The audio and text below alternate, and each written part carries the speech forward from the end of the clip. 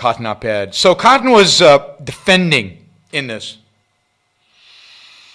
He was defending Donald Trump's policy with regard to bringing the military into American cities to crush the, I was going to say insurgency, but actually, if it was the Taliban, it was an insurgency, we wouldn't crush them. But when it comes to our own people and when it comes to police action, yeah, we need the military to crush them. But anyway, I don't want to get into the actual view. What's interesting is that Donald Trump presented this view of we need to bring in the military. We need to use the, the Insurrection Act in order to bring in the military into the cities and to stop the violence associated with this, the rioting, but also to stop the demonstrations, because there's no way you can separate out the two, particularly not the military. The military is not built to separate out, oh, you're just a demonstrator, oh, you're a writer, you're a demonstrator, you're a writer, I'll shoot. No, I'm not allowed to shoot because, you know, this is the homeland. So what is the military exactly supposed to do? Blow up buildings? Use grenades? What are they going to do? Anyway, Trump wanted to bring in the military. And General Mattis, and let me remind you who General Mattis is. He was a commander of forces in Iraq during the insurgency. He was a decorated general. When Trump was looking for Secretary of Defense, when Mattis was chosen, everybody was like, ooh, wow, this is a real guy, this is the real thing. Now, I'll also remind you, and you can go back and check the shows. This is in 2016. You can find the show. I've never been impressed with Mattis. I think Mattis is of a generation of wimps. Mattis is of a generation of generals who don't believe in winning wars. He might be called Mad Dog Mattis, but I would call him Snowflake Mattis for his policy advice and for the way he executed the war in Iraq. He actually lost the war in Iraq. He lost the insurgency in Iraq. He is no great general. He is no Patton. He is no MacArthur. He is no Sherman. He is one of the modern generation would portray us of generals who are, you know, afraid to actually win, and certainly afraid to do anything that would suggest winning. He is a general brought up on the just war theory practice. I was never impressed by Mattis. Let's be very clear. Mattis, not Mathis, okay. Mattis, sorry, Mattis. But everybody else was impressed. Oh, the right loved him. Mad Dog Mattis, he was the hero of the right. When he came in, when I criticized him, I was like, whoa, you can't criticize this guy. He's a hero. He's this legend of generals. He is the epitome of everything good. And for the whole time he was in the White House, I would hear things like, oh yeah, Mattis supports Trump. And if Mattis supports Trump, Trump must be good because Mattis is a real adult. He's a real human being. Mattis is amazing, right? Oh, no end to the compliments to how good Mattis actually was. And then Mattis published a public statement denouncing the President of the United States, denouncing Donald Trump. Well, after he had left his post after disagreeing with Trump about Syria, but about a lot of things. We'll never, you know, hopefully one day we'll know the truth about what happened there, but about a lot of different things. And Mattis wrote the scathing attack on Trump, not just on his decision to send troops or to advocate for troops going in to break up the demonstrations. But more than that, he's got a line here. We are witnessing the consequence of 3 years. No, let's start earlier. Donald Trump is the first president in my lifetime who does not try to unite the American people, nor does even pretend to try. Instead, he tries to divide us. I think all of that's true, by the way. We are witnessing the consequence of 3 years of this deliberate effort. We're witnessing the consequence of 3 years without mature leadership. That, to me, is the key line. Without mature leadership, he's calling Trump immature, which is right on, 100% correct. We're witnessing the consequence of 3 years without mature leadership. We can unite without him, drawing on the strength inherent in our civil society. Anyway, this is a scathing review of Trump. It doesn't give a lot of examples. It's not there to be an essay. And, I think there's a certain propriety of he's not going to reveal secrets of what happened in the White House when he was there. He's not going to give examples. He's just going to say, this is my experience of Donald Trump. Now, this is the decorated general that the right loved.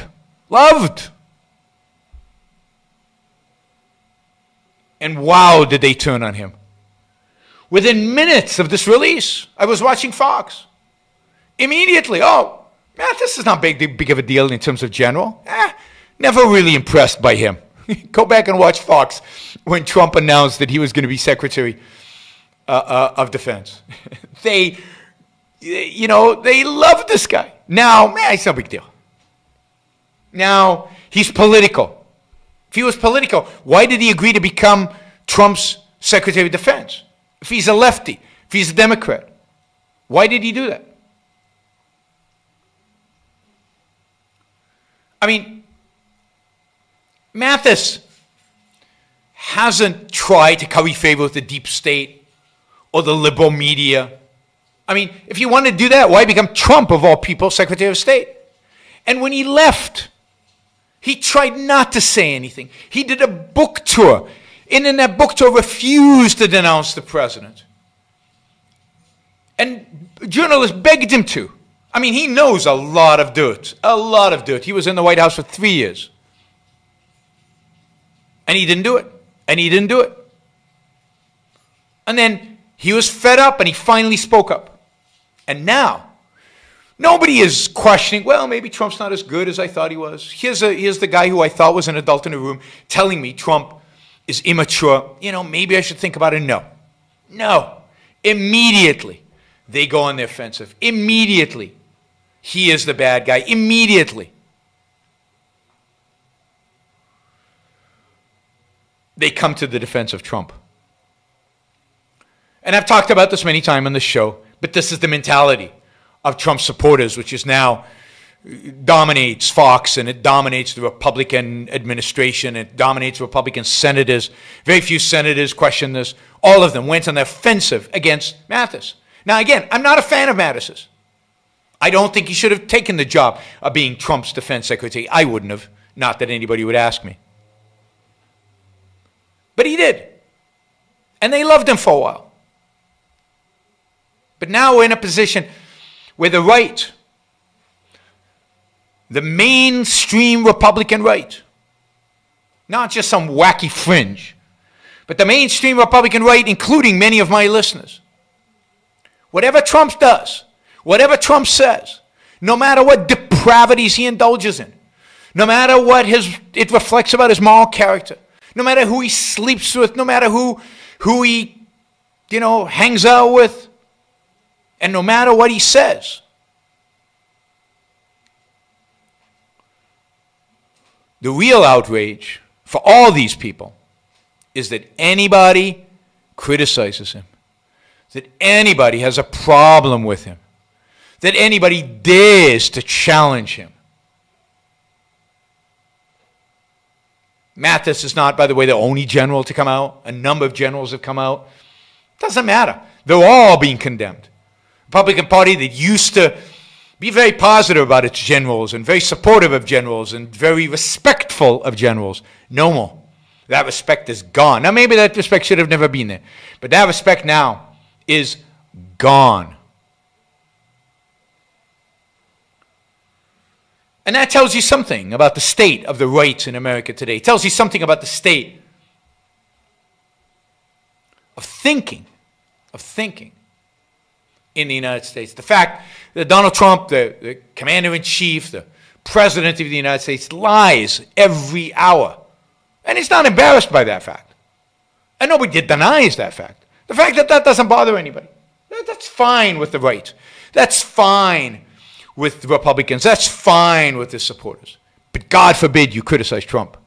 God forbid you raise an issue about Trump. God forbid you claim Trump somebody claims Trump is lying, even though you know he's lying. It's unacceptable to criticize Trump. It's impossible.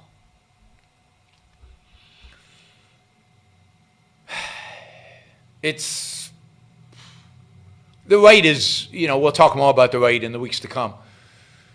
But the right is dead. The right is valueless, contentless. And of course, the left is completely depraved. What we need today, what I call the new intellectual, would be any man or woman who is willing to think. Meaning, any man or woman who knows that man's life must be guided by reason, by the intellect, not by feelings, wishes, whims, or mystic revelations. Any man or woman who values his life and who does not want to give in to today's cult of despair, cynicism, and impotence, and does not intend to give up the world to the dark ages and to the rule of the collectivist brute. Using the super chat, and I noticed yesterday when I appealed for support for the show, many of you stepped forward and actually supported the show for the first time. So I'll do it again. Maybe we'll get some more today. If you like what you're hearing, if you appreciate what I'm doing, then I appreciate your support. Those of you who don't yet support the show, please take this opportunity. Go to yaronbrookshow.com/support or go to subscribestar.com, Yaron Brook Show, and make a kind of a monthly contribution to keep this going. I'm not sure when the next